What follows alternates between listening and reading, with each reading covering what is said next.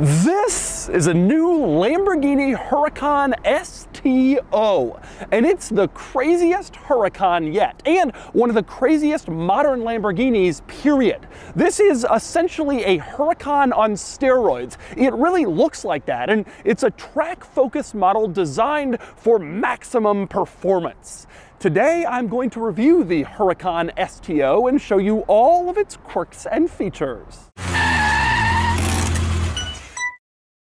Before I get started, be sure to check out Cars and Bids, which is my enthusiast car auction website for cool cars from the modern era with free listings. You can list your cool car for free and auction it on Cars and Bids. And we've had some fantastic sales lately, including this Spiker C8, which sold for a record price $373,000. This wonderful Ferrari F430 Spider converted to a gated manual transmission that brought $134,000, and this great Mercedes AMG GT63 4-door, which sold for just under $140,000. If you're looking to buy or sell cool enthusiast cars from the modern era, the 1980s and up, Cars and Bids is the place to do it. With daily auctions and great selection, check it out, carsandbids.com.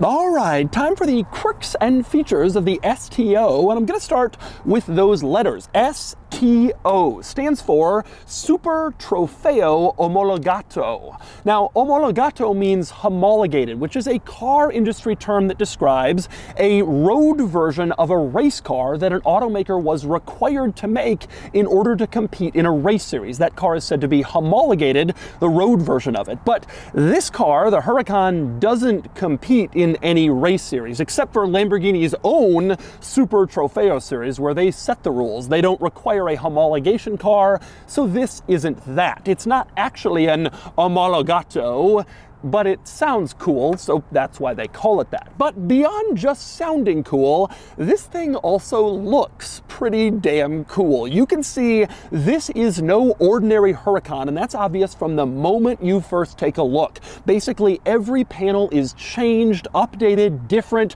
The car is wider, more aggressive, more angry. Frankly, I think it looks awesome. I mean, totally over-the-top ridiculous, but that's what you want from a Lamborghini supercar, and this absolutely delivers in its absurdity and crazy over-styling, just like the buyers will want. But let's talk specifically about some of the more ridiculous exterior touches on this car. One is the roof scoop, which is becoming more common on exotic cars, supercars. Over the cabin, brings air into the engine, and it just looks cool. Now, coming back from that roof scoop, you have a giant carbon fiber fin, like a shark fin, sticking up out of the back of this car. And behind that, you have a massive rear wing. Absolutely huge carbon fiber wing. Regular Huracan doesn't have anything like this, but this provides almost 1,000 extra pounds of downforce to keep this car on the ground. Probably the most interesting quirk of the rear wing, it's adjustable, and it actually shows the current adjustment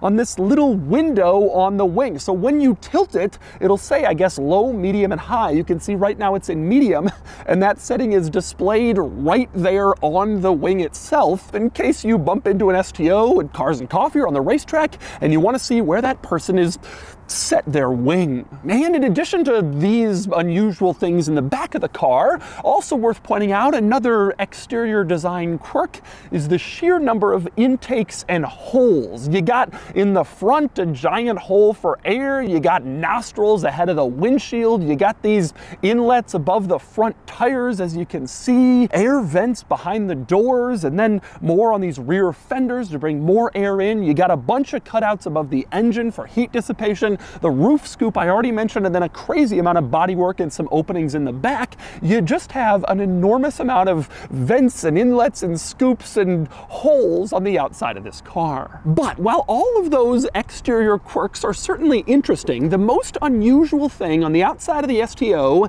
is the removable panels. Yes, that's right. Check this out. So in a regular Huracan, if you want to open up the front trunk, you can press a button on the key fob or a button in the interior and it'll pop open. This car, you'll notice, there's no button on the key fob for the front trunk. You have a blank there, and strangely enough, it's pressable. You can push it, the light flashes, but that's not actually a button and it doesn't do anything. That's because the STO doesn't have a traditional Huracan front trunk. Instead, it has a cofango. This is a fake word that Lamborghini has made up by combining the Italian word for hood, which is cofano, with the word for fender, which is parafango. Hood and fender, it's all one piece, and it's called the cofango. And to open it, you need to use a special key. To access this key, you look into the driver's footwell, where you would normally see a front trunk or engine release, and there's a red cord dangling down. Pull it out, and this is your special key. So to use this key, you walk up to one side of the cofango and you put it into this little keyhole, twist it from lock to unlock, and then it's unlocked. Go over to the other side, do the same thing, it's unlocked, and then you have to push down on this locking mechanism and it pops up to open the cofango. You do that on the other side, and then you're in. You can lift it up and you have access to your front cargo area, very different than a standard Huracan with a simple push button. Now, once you have the cofango opened, you can see there is a little storage compartment up here, but it's very little. And that's because the heat extractors that take air out of the radiator are taking up most of the space that the regular Huracan has for a cargo area. In the STO, these vents were deemed more important than extra cargo, which I guess makes sense, as this is the high-performance track model that can be really using it for practical duties. The other interesting thing to notice about the cofango is there's a prop, like a prop to keep it open, like you'd find on a car hood, even though it flips all the way forward and is suspended there by wires. The prop here is used for a totally different purpose than any other car. It's to keep the cofango from blowing down in the wind once you have it open. So if wind pushes on it, you can see the prop would stop it from blowing closed or potentially getting blown out of alignment and screwing things up, and that's why you have your cofango prop. But then again, this car isn't really about practicality. I spent all this time showing you that front compartment, even though nobody's ever really gonna use it. More important is the performance, and it is significant. Back here, you have a V10, just like the standard Huracan, except here it's tuned for more power, 630 horsepower in the STO versus around 600 in the standard model. And there are a lot more upgrades than that. One is weight savings. Lamborghini says 75% of the body panels on the STO are carbon fiber, and that plus other weight savings measures contributes to an overall curb weight of around 3,300 pounds. Still pretty heavy, but lighter than the regular car. Also worth pointing out, the STO is rear-wheel drive, not all-wheel drive like the standard Huracan, which definitely makes it more exciting, and there are significant upgrades elsewhere as well. For one thing, the brakes, you got better brakes and larger ones compared to the standard car, improved suspension as well, stiffer, they could go around corners better. You have rear wheel steering and improved aero with all these hoops and scoops and vents. Basically everything that Lamborghini could think of in order to improve this car, they did. Now, I'm sitting back here talking about performance, and I want to show you the engine, but that's not exactly easy to do because the engine cover is a lot like the cofango. It's a bit tricky to get open. You don't have just a standard latch. You pull and then it pops open, whatever. You got to get that key again. You go up to the engine cover on one side, you can twist the key from lock to unlock. You go to the other side, same deal, lock to unlock, and then you push down on the lock mechanisms just like you did up front.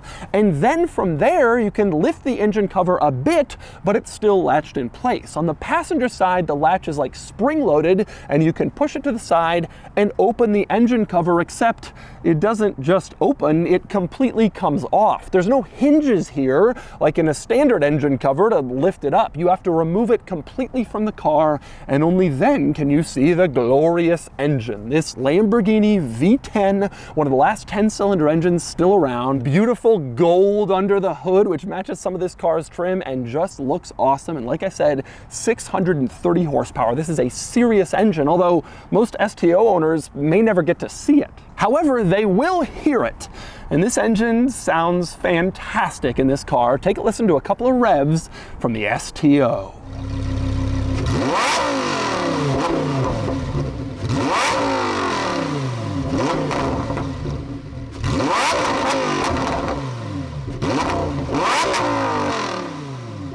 But as you can imagine, the STO doesn't come cheap. This car has a starting base price of around $330,000, but this one has been equipped to around $415,000, so it has a lot of options, but they all do. 400 to 450 seems to be a pretty standard window where these are all coming in for their sticker price. So what options are added to make it so expensive? Well, for one, you got the paint color, which is $17,000, and then a lot of exterior carbon fiber, that adds another $21,000. But my very favorite thing on the window sticker is where it says Lamborghini writing on, and then it makes a list of various things where Lamborghini writing has been added, and then some additional costs. Like, for example, the seats, the steering wheel, the center tunnel, the upper console, all of that has Lamborghini writing, and they charge more for it. The funny thing about this, though, if you look closely at the window sticker, you'll see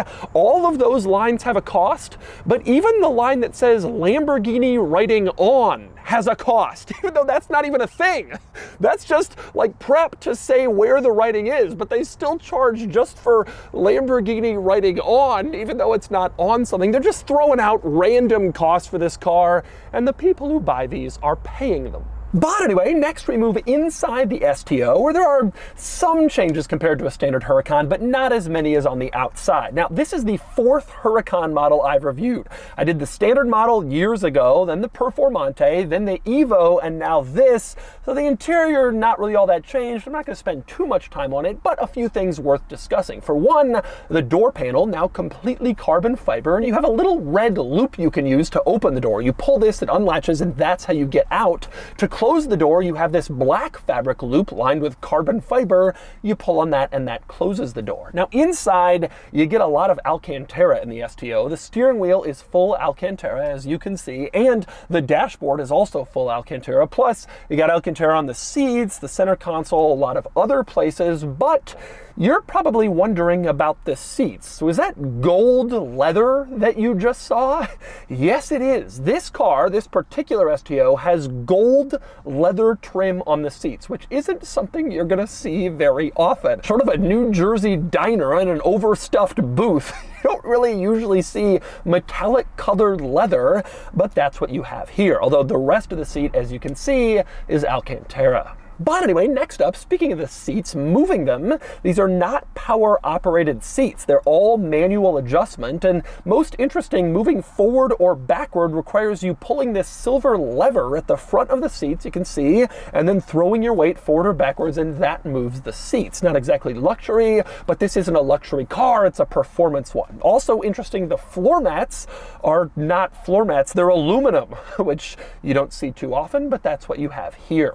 As for drive modes, at the base of the steering wheel, you can see the 3 drive modes and the little switch you use to go between them. Now the bottom one, Pioggia, that's the wet drive mode, but the other 2 are STO and Trofeo. Interestingly, STO is the least aggressive of the 2, despite the fact that this is called the STO. Trofeo, the race mode, is more exciting.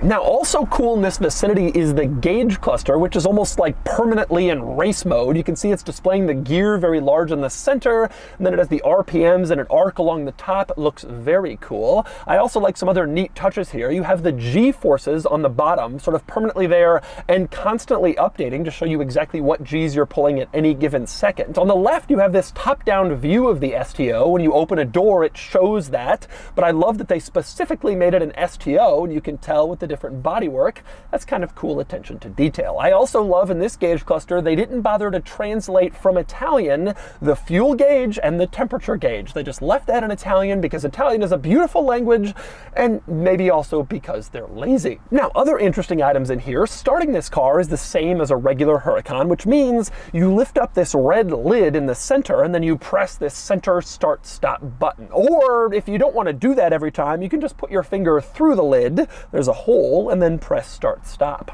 Getting this car into drive is as simple as pulling the paddle on the right. That's the upshift pedal, and you can use it to go from neutral to first gear or drive. Going into reverse is more interesting. There's this odd like lever here in the center. You pull it up and that engages reverse. A little more drama than you need, but that's how it works. Also in the center here, a couple other things worth noting. I love the toggle switches along the top. You can use those for like the axle lift, the power windows, the hazard lights, that stuff. A couple weird things here. For one, the power windows are backwards. So you pull them toward you, you pull them down and the window goes up. You push it forward or up and the window goes down, which seems strange. Also interesting, you have a blank toggle switch, which you'd think would be expensive to manufacture. That's where the parking sensors are on a regular Huracan. This car, the race version, doesn't have or need parking sensors, so you just have a blank toggle. You can't push it, it's just there, kind of funny. Also worth pointing out, in the center, you have a large screen here, as you can see. This infotainment system is in other Huracan models, and it's getting kind of old. Nothing particularly interesting here, not really all that great.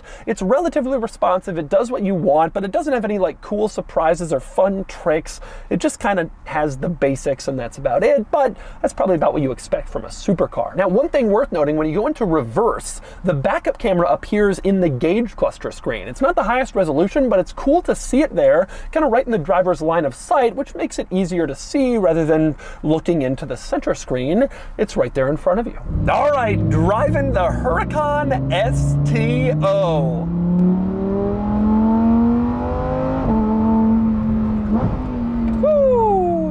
Now, a quick note before I get started. Thank you to Elite Finish here in San Diego. It's a detailing shop, paint protection film, all sorts of stuff, for providing me with this car. I use Elite Finish for all of my vehicles, everything I need done. And if you're in San Diego and you need some car cosmetic work, they are the place. So let's talk STO. Starting with just the way it sounds. Oh.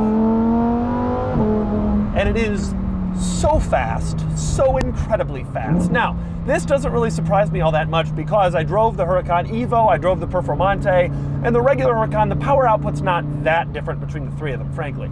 But this car is just such a damn thrill. Now, first off, I should mention, I love the Huracan just in general. I think it has some of the very sharpest, quickest steering in the entire car business, and it changes directions almost unbelievably fast. It was like a generation ahead of Ferrari, the Huracan versus like the F8, the 458. It really felt a generation ahead of Ferrari, frankly, with like just its incredible ability to handle, to steer. This car is even more focused. In addition to changing all the other stuff I mentioned, Lamborghini also changed the steering ratio in this car, gave it a more linear one. It's amazing. It is so amazing how quickly a Huracan changes directions and how immediate the steering feels, and this car just feels so grippy.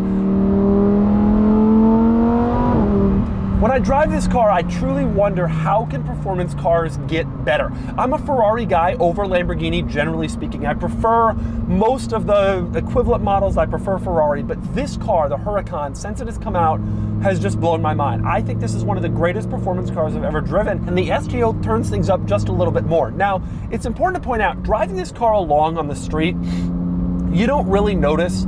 The changes made were like small changes in a bunch of areas that add up to kind of a moderately large change. You don't really notice them driving it around. I don't notice the weight savings. I don't really notice the better brakes, etc. If you were on a racetrack, that would be the situation, but it's hard to notice around town. However, two things. Number one, most people are going to drive the car this way, so that's just sort of a reality of it. You don't really notice the changes, but you can brag about them at Cars and Coffee. But more importantly, I think that just speaks to how damn good the regular Huracan is. When I got in the 48 Pista, you could tell. It was faster, it was sharper, it was better. This car is probably a little bit better than the regular Huracan in some ways, but I'm sitting in here thinking, the regular Huracan is already so amazing. This car improves upon it. How do you improve upon it from here? I just think the Huracan is such an amazing, highly credible, just fantastic performance car. Now, there are some drawbacks to this car, it should be made clear. One, you can see from your angle very obviously, rear visibility sucks. It's no better from my angle looking out the mirror. Those slats back there, they're technically like horizontal, you can see through them, but not well. it is very hard to see what's behind you. The mirrors are large and that helps, but it doesn't help, you know, that much. The car is also rougher than a standard Huracan. That much is clearly true. First off, you're sitting in manual seats, but also these like pretty hefty carbon fiber bucket seats. They're tight. They're not like luxury comfortable seats. You also just have less of everything. There's less sound deadening. You can hear more. That's a great thing if you're driving for performance. Not so great if you're daily driving it, going to the theater in the evening. The front trunk situation is just abhorrent. I mean, it's not realistic if you actually want to use the car for any practical purpose. Most people won't, but it's bad. And also the look and cost of this car are just extravagant. It's unbelievably expensive. It looks unbelievably expensive, so you gotta be okay with that. But with that said, this is just so damn good. The transmission is unbelievably quick and seamless, being this dual clutch automatic. The steering and handling is so mind-blowingly sharp in Huracans. I love driving this car. I love looking at this car. I love being in this car. I would never own one of these. It is way too over the top for me. I don't think I could ever pull it off, but I will be jealous forever whenever I see one of these on the street. It is just so cool and so special and so exciting, and it's an amazing, amazing car to drive. And so that's the Lamborghini Huracan STO.